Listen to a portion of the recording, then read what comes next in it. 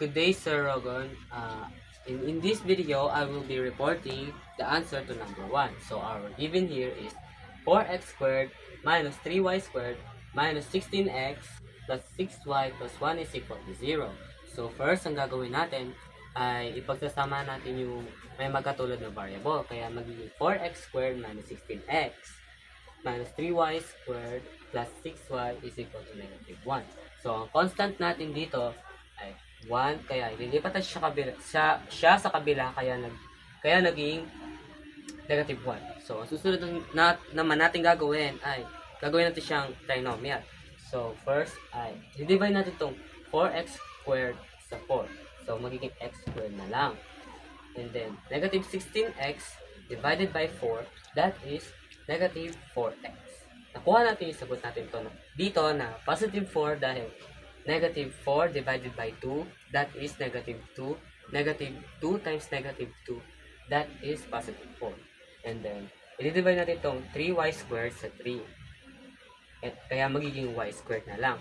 Tapos, 6y divided by 3, divided by negative 3, that is negative 2y.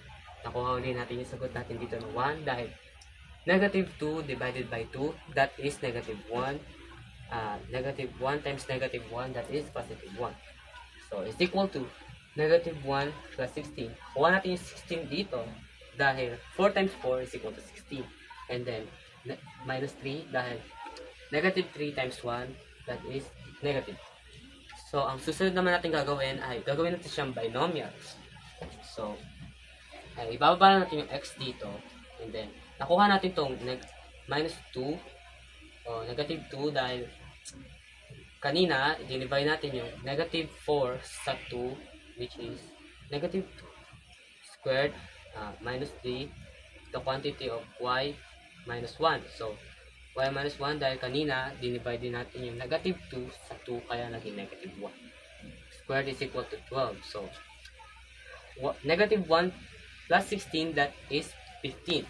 So, 15 minus 3, that is 12. So, i-divide natin yung both sides by 12.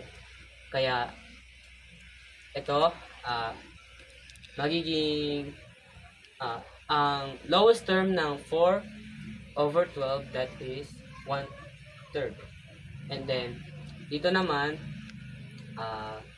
ang lowest term naman nito ay ng 3 over 12, that is 1/4.